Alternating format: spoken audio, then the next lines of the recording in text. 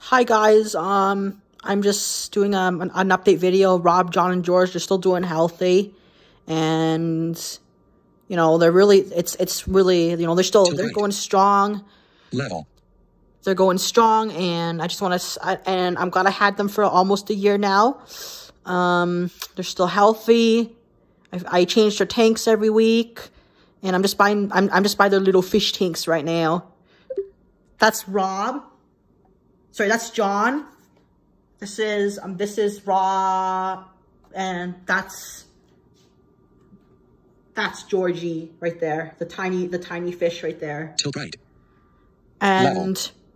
Yeah, sorry, it's just my voiceover. So I'm recording on an iPhone XS right now.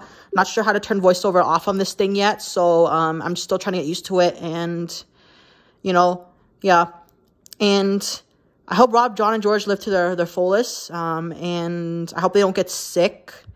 I keep them healthy because I give them the aquarium salt every week. I put a pinch of it in the tank water after I dechlorinate the water. I change the water first. I dechlorinate it, and then I put the fish back in. So yeah, So if you want your fish to live long and healthy, please make sure to take good care of your fish, clean their tanks, and don't overfeed them. So anyways, that's all my videos for today. Bye.